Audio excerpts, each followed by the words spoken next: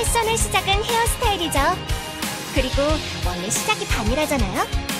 저랑 전속 계약을 하면 반은 먹고 들어간다는 거죠.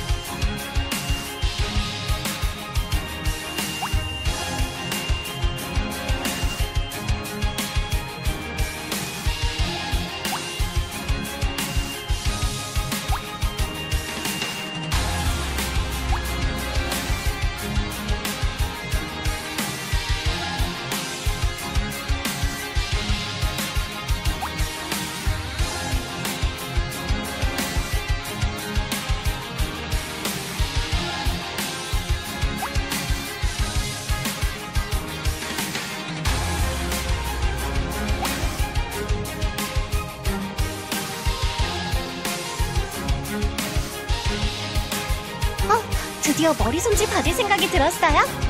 그럼 깜찍한 베이비 펌에 저랑 같은 컬러로 염색도... 한 번만 해봐요. 진짜 잘 어울릴 거라니까. 약속, 도장 꾹!